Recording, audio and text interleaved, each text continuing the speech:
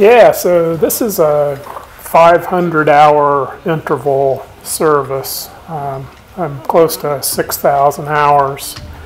So I got the machine in the shop and gonna go through the stuff that's specific to the 1,000-hour or 500-hour service. And one thing I want to say is that I changed the hydraulic fluid at 2,000 hours, so the tank was one of the first things I drained. I ran the machine in the shop, and when it was warm, started with the hydraulic oil. Got the pump drives draining, the finals draining, and the engine while it was warm. But one of the things I want to say, as you can see on the screen, now I'm changing the return filters, and when I'm doing a 500 or 1,000, that is what I will do first. It's kind of a trick. Probably most guys running 870s, the 870D know that, but if you don't, that's a good trick. When the machine is cold and there's no pressure in the hydraulic system, that's when you want to change these filters. It really makes it much cleaner.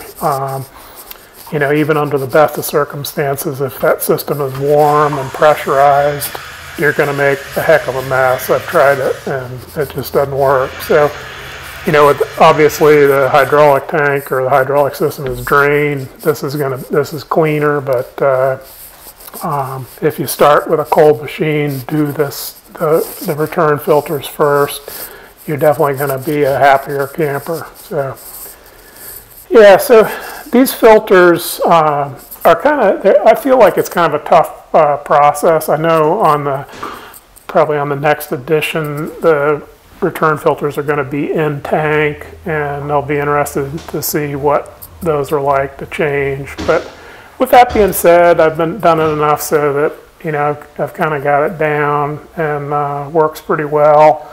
I've got a couple, you know, tricks that I'd like to just pass on. Maybe it'd help somebody out.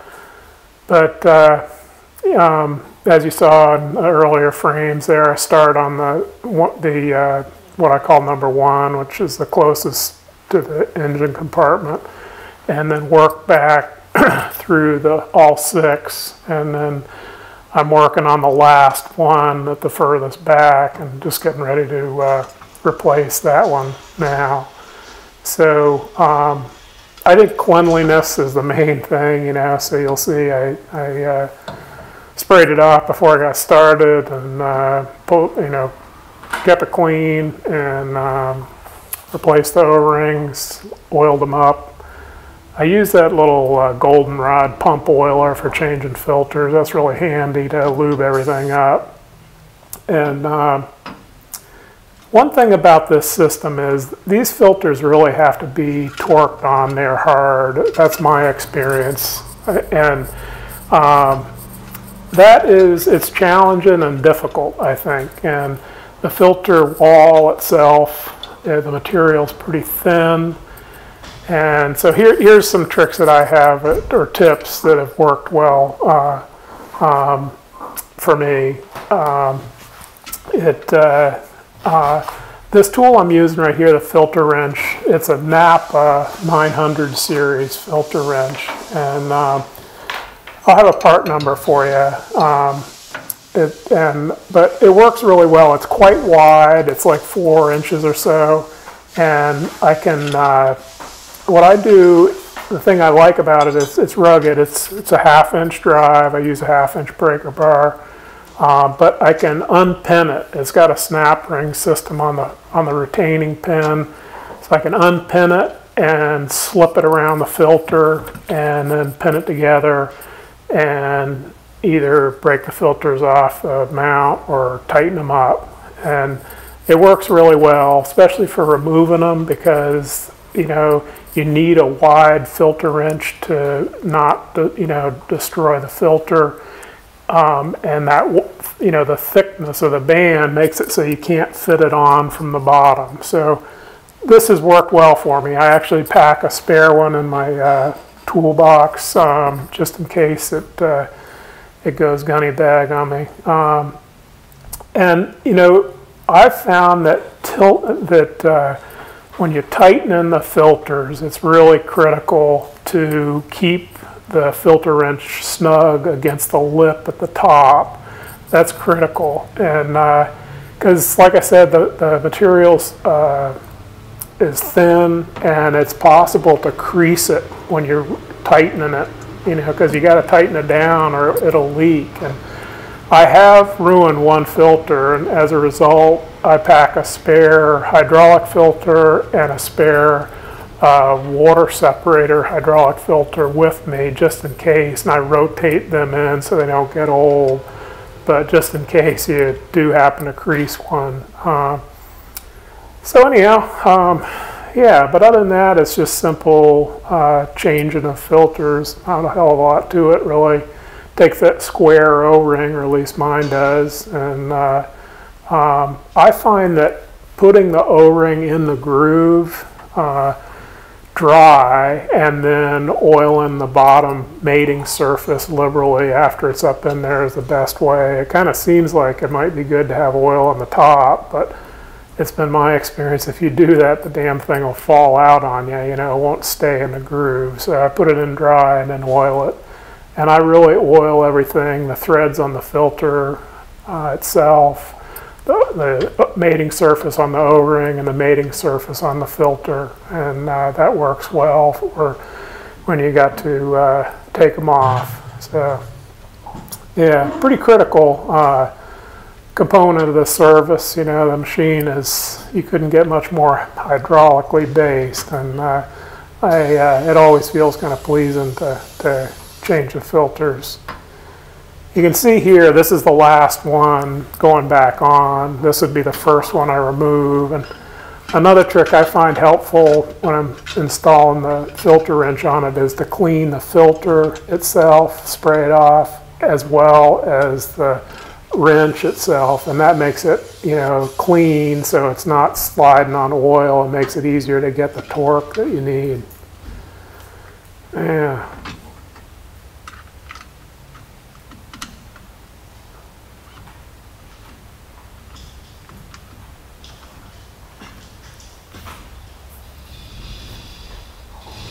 You can see I'm giving it pretty much all I can and use my left hand to hold it up against that lip at the top.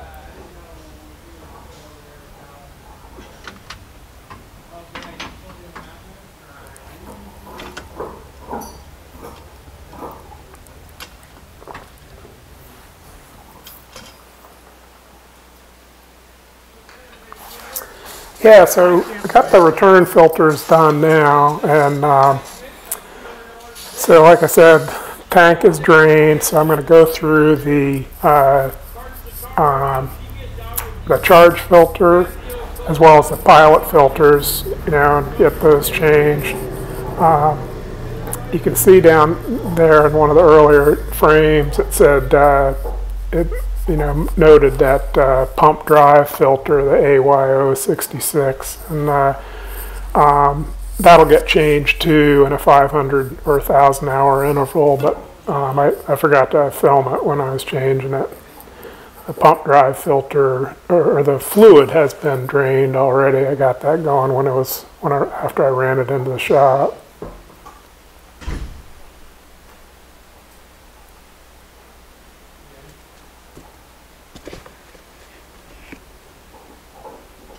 Yeah, so I find that a few diapers make a pretty good kind of catch basin for these filters here. It's kind of a oh, there you go. That pump drive filter is is that vertical one there in the frame. It'll change later. But yeah, the diapers work well to catch it, especially on this charge filter. Another thing is these are bus tubs, this gray tub, and those are so slick for that for maintenance. I think, especially for like the return filters. I've got a couple of them there on the floor of the engine bay, and you can just put your full filters in there really easily. That they're big enough so there's room enough to catch the slop and whatnot. Works great. Good tools.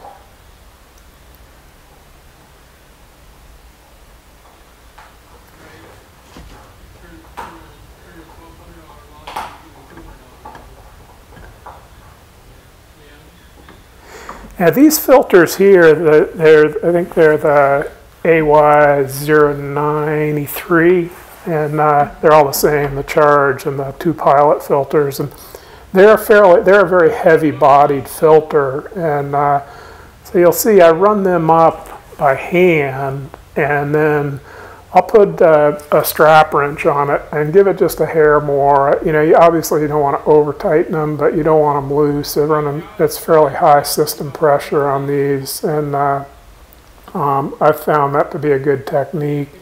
The strap wrench, I love this. I found it finally. I think the one I had for decades was a KD. And it's just a really simple wrench, just a strap and then a 1/2-inch square tube. I found one, I think, on eBay from Gear Wrench, and so I got it. The other one was all worn out and twisted, and the strap was frayed. I like it. I was happy to find it. It's another good tool, it seems like. That's good. You still right on Gary pretty hard. I agree.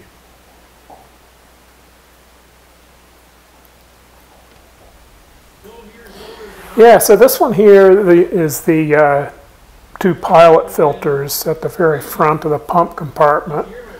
And I've got one of them off. And here you go, strap wrench again. Pulling the second one off. You got to, work your way in on these because they're quite close together. But other than that, it's just a simple filter change, no O-rings, and again, this is that heavy-bodied filter. So you'll see I tighten that up when I'm reinstalling them. I've got a few of those diapers down underneath it here. There's hoses that you can use to kind of cradle it up to catch the slop. You can see when it loosens enough for the oil to run down, it makes it pretty hard to turn it by hand. It gets so slick.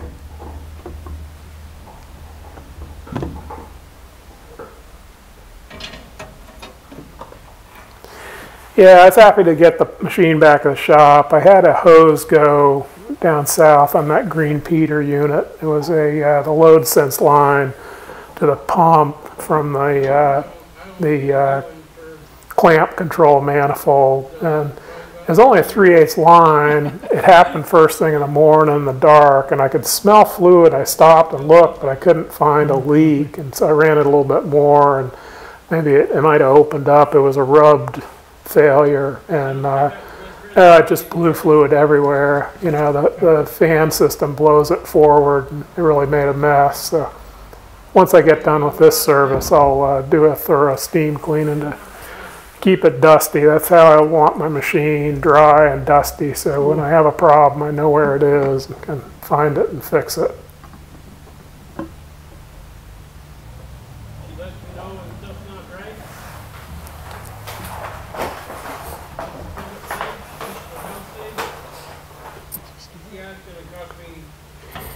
Yeah, so I have to say, once again, I'm really impressed by the Tigercat design. In general, it's very easy to service. It's just well thought out design with an eye for detail. They making it as easy as they could to service. There are only a couple little things that I think that could be improved on, and most of them have been improved on. Quite an impressive company in my estimation. I never tied her in because I figured if you're going to go outside, be better off stuck in. Yeah, you can see that goldenrod pump, the little pump oiler. That's really handy for filter changes. You can put the oil right where you need it, and keeps it clean. It's right at hand. It's a good tool for a big service like this.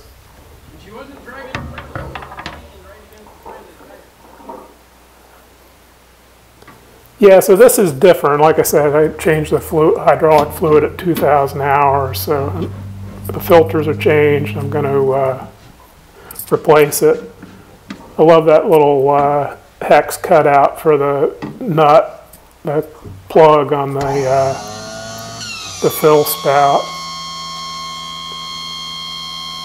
I think it took, I put 85 gallons into it, I think, and then it did take another 5. You know, the filters absorbed it or whatnot, but I filled it up just to fill. I didn't overfill it. And, you can see right there, you can barely see it. That's the way we like it.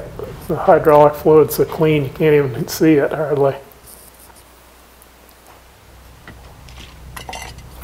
Yeah, so I showed this, or we showed this on the one of the 250 interval services about changing the DEF filter, but I wanted to show it again. I just think it's really important. You know, I have no problems with DEF.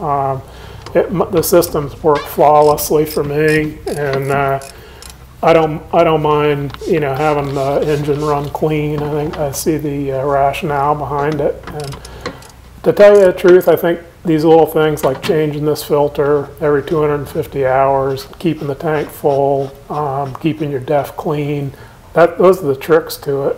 And if people are having problems, I think it's because they're not doing all of the above or one of the above. So I just wanted to show it again. It's a real simple filter, you know. It's I think it's 1/16 12 point. It's probably metric, but that's what I use, and on a ratchet, and pull that plunger, and then I just grab it with the Knipex there, and the filter body itself is it's always kind of sticky in there, but grab a hold of it and pull it down out, and you're good to go. I use distilled water in a little spray bottle because, you know, DEF is 99.9% water, and that's what they recommend is distilled water to keep it clean. So that's what I'm doing to keep it clean up.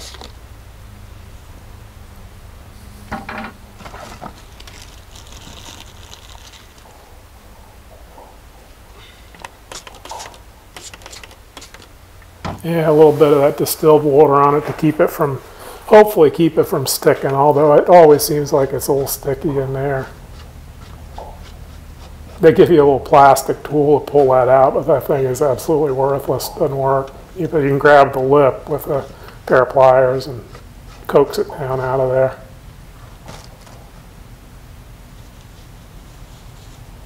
Of course, the whole assembly is plastic, so it just needs to be snug. It doesn't need to be torqued.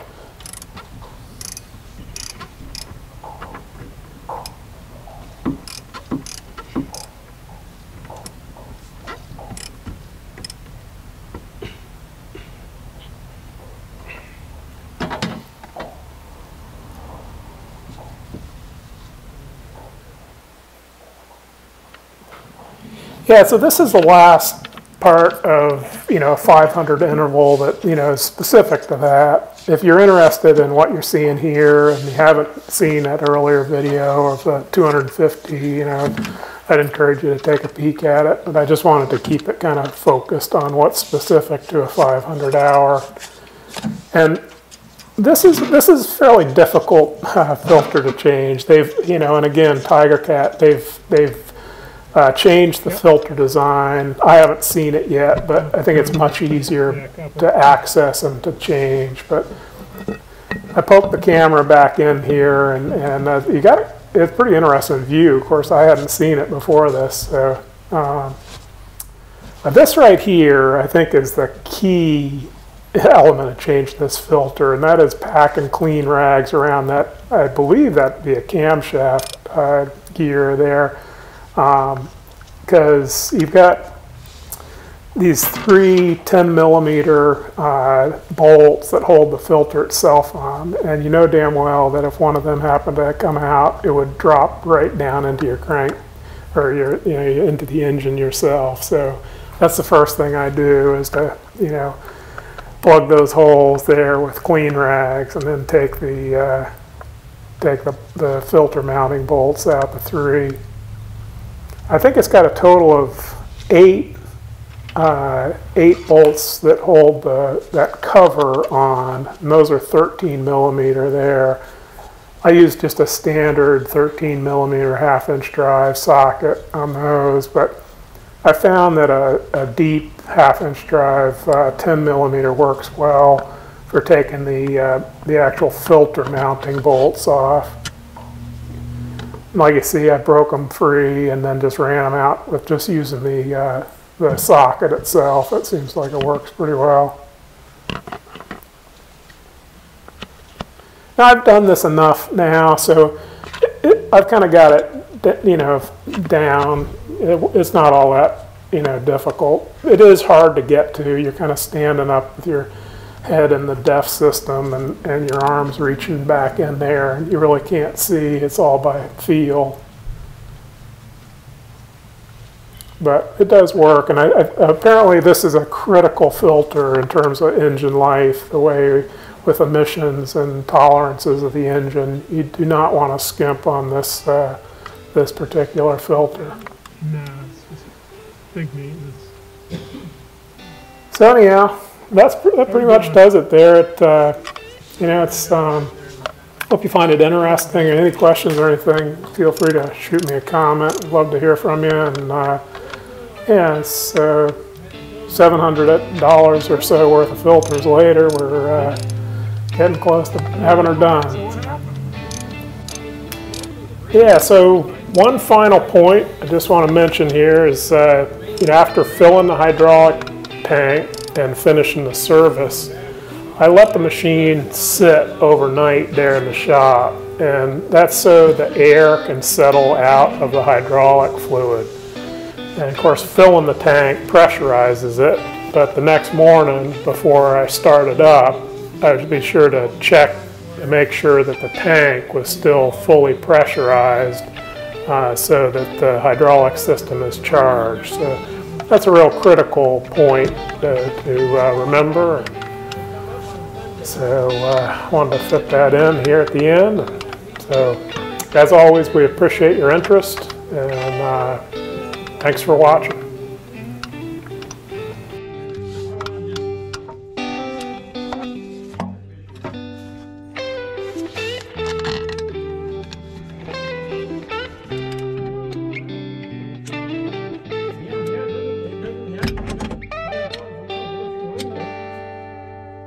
Mine just went over 3